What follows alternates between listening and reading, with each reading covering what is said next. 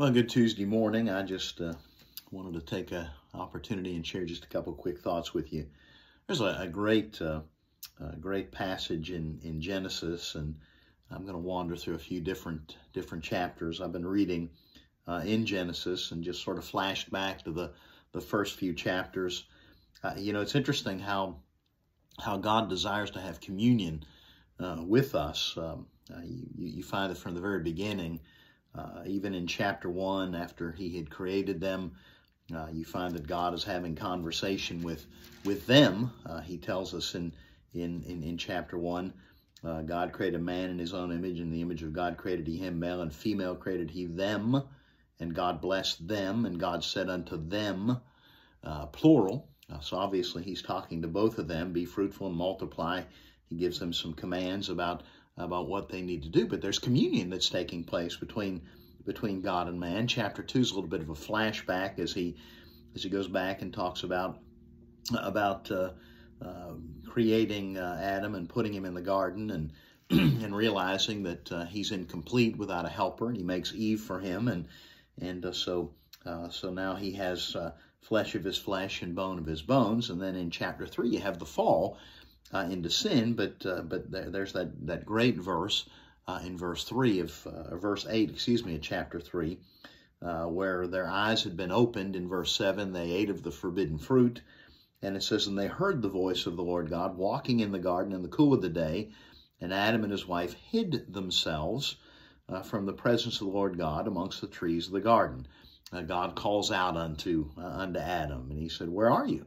And Adam, of course, realizing he can't stay hidden, he said, well, I heard your voice in the garden. I was afraid because I was naked, and I hid myself. Well, there's communion that is taking place between God and Adam, and God and Eve. And the reality is God created us that we might have communion with him. All of us, not just Adam and Eve, not just some of the great patriarchs of the Old Testament, not just the great saints like Paul and the disciples. God created all of us that he might have communion with us. All of us are particular and special unto God, and he longs to have communion with us. And the idea, the concept that the creator of all things wants to have communion with us, that is a difficult thought to digest. But when you finally get a hold of that, that ought to resonate with you, that there's something special and specific about you. God wants to have communion with you. He's given us this wonderful vessel, this wonderful vehicle of prayer, where we can come into his presence at any time. He's given us the Word of God, where he reveals himself unto us, and so we can understand who he is. It gives a depiction of who we are and how we relate with him, how we relate with each other. It reveals God's will and plan for our lives. And so God is a God who's not just some distant God who's uninvolved and inactive in the lives of his creation. God longs to have a communion and fellowship with us, and one of the ways we do that is through the Word of God and through prayer. And so what a glorious thought that God wants to have communion with you. But then you find that not only does he want that, but God goes to great lengths to enjoy that. Even as early, back in the early chapters of Genesis, when Adam and Eve were here upon the earth, and he planted Adam and Eve in the garden, you find that God came down to them. It wasn't them pursuing him. It wasn't them going to find him. God came to them. Obviously, it appears that it was a daily practice that the Lord would come down when they were in the garden, and he would spend some time with them. Could you imagine in the day and age we live in, there'd be a knock at the door, and you open the door, and the Lord has come for a visit? Well, that was sort of what they were enjoying in the garden. Not that they had doors or doorbells or anything like that, but the Lord just showed up on a regular basis, and so they have this opportunity just to commune with the Creator of all things, and what a glorious thing that must have been for God to come and just manifest himself in their presence and just sort of hanging out with the Lord. Can you imagine what that must have been like? And yet, through Jesus Christ and His redemption, His restoration of us with the Lord, we have the opportunity where we can, and I don't use this sacrilegiously, we can just hang out with God anytime we want. He tells us we can come boldly before the throne, that we can obtain mercy and find grace to help in our time of need. That's a promise He's made unto us. He tells us, call unto me and I'll answer you and show you great and mighty things which thou knowest not. There are all sorts of promises God makes. Ask and it shall be given you. Seek and ye shall find. Knock and it shall be opened unto you. And so He tells us to come unto Him, and God still has that desire, that want to commune with us. And He's the one who went to great lengths. He certainly was the one who showed up in the garden, but when that fellowship was severed, when that communion was broken, He went to great lengths to send His Son to come and die on the cross to restore what had been broken. He paid the penalty that we owed in order that He might right that relationship, in order that we might have communion with Him again. That relationship that was broken in the Garden of Eden through the sins of Adam and Eve, and that sin passing on to all mankind, it was restored through Jesus Christ. That last Adam restored what the first Adam had broken. And so you have this glorious restoration that takes place, and God going to great lengths to restore it. And you know, one of the sad realities is, even though God has restored that communion, it's a sad reality that a lot of folks don't take advantage of that restoration that God has given. But then you find that our failures can jeopardize our access to Him.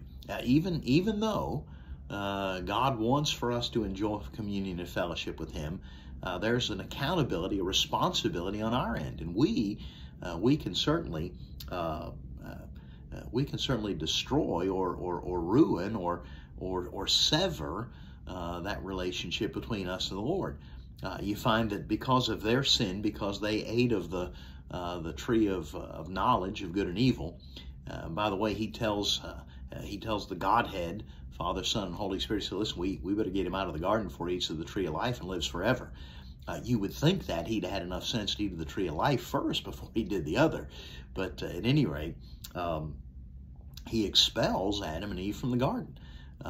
No longer does God come down and visit them in the garden. They don't have access unto the Lord anymore. And so that sin is pretty serious business. It separates from the Lord. And so it was their failure that jeopardized their access. It wasn't God who jeopardized it. It wasn't God who caused it. They caused it. And the same thing is true about us. He stopped visiting with them. And quite honestly, when we sin, when we transgress, when we break the commands of God, we jeopardize our access unto the Lord. We need to confess our sins, because then He's faithful and just to forgive us of our sins and cleanse us from all unrighteousness. He restores that relationship. And so sin is the great divider. Sin is what separates between us and God. But quite honestly, if you look at every earthly relationship, it's when we transgress, when we do others wrong, then we sever those relationships. There's a consequence to doing wrong, and doing wrong, it severs relationships on every level. It shouldn't be surprising unto us the consequence of what that does. And since it's certainly true in our earthly relationships, how much more so in our heavenly relationship. But when we keep a clean slate, and when we pursue Him, we can have sweet fellowship and sweet communion with God. It was all His idea. He's the one who went to great lengths that He might spend time with you and that you might spend time with Him. And what a glorious thought that is. Father, we thank You for the day and just the way You love us and care for us. And Lord, I pray that today You just help us to be conscious of Your presence. Lord, help us to follow You faithfully. Lord, help us to love You and serve You the way that You deserve to be loved and served. And Lord, I pray our lives would count for You. Thank You for what You did for us. Lord, thank You for loving us enough to die for us, to resurrect for us, to offer life unto us.